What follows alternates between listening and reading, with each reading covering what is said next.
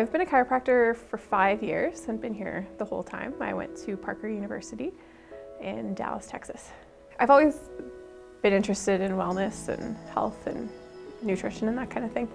And so I was studying to be a dietitian at the U of A and actually started working here at the front desk for Dr. Christie at Whiteman Crossing, and really fell in love with chiropractic. And it was really cool to see how everyone got better and everyone was doing so well and living healthy, active lifestyles. And so I decided that I was going to switch gears and decided to go become a chiropractor. I do a bit of hands-on type of adjustments. I do some instrument adjustments, and it just depends. Everyone's a little bit different and has a different spine and a different nervous system, so I cater that to each individual patient.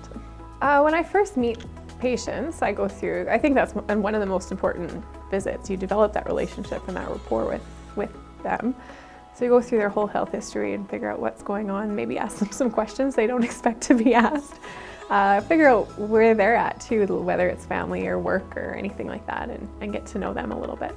I really love adjusting kids and pregnant women and that kind of thing. So it's really fascinating to see how much of an impact chiropractic can have throughout pregnancy and through early childhood and that kind of thing. And that's really a big piece of what kind of attracted me to chiropractic and working here, was seeing how well the kids did, and so that's a big joy, and I really love working with those groups of people.